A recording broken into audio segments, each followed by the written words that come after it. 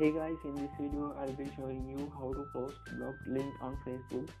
If you are posting regularly on Facebook, then chances are that you have been in this situation before, especially if you are promoting something on Facebook or posting links regularly. So this is the message I got after posting a link on Facebook.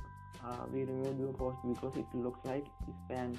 Even though some links are not spam, it's removing, it doesn't allow posting some links. So that's kind of way Facebook works these days. So anyway, I'm going to show you how to avoid this and post any block link using the method that I'm using. So if you can create a landing page, then you can create a landing page, but this method is for lazy people who don't want to create landing pages. So first open your browser and go to this website. So it's linklittle.com, and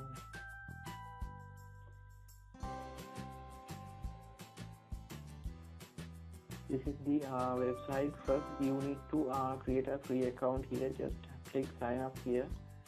I have already created an account, but I will show you how to create one. Just fill out your information, username, email address, and give a password. Then click that you are not a robot, and then click register here. Then once you have created your account, it will ask you to confirm your email address. Then click on the link that you get after registering to this site. So once you have activated your account, you can log into your account. So I will log into my account.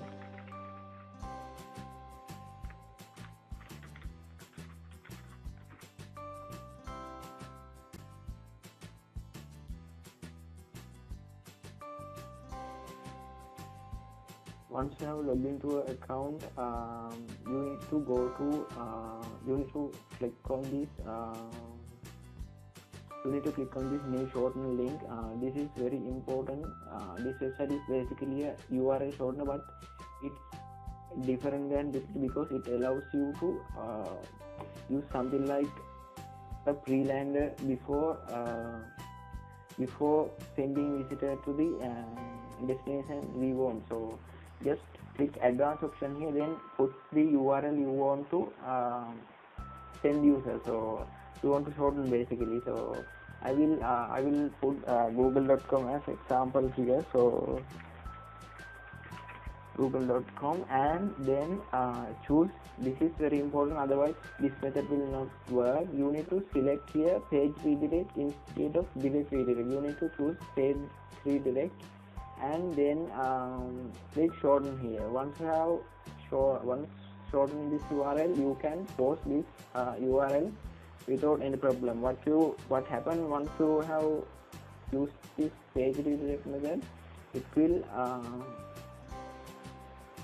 will create a pre-lander for your link before sending to the exact destination. You can see it here. User need to click on this.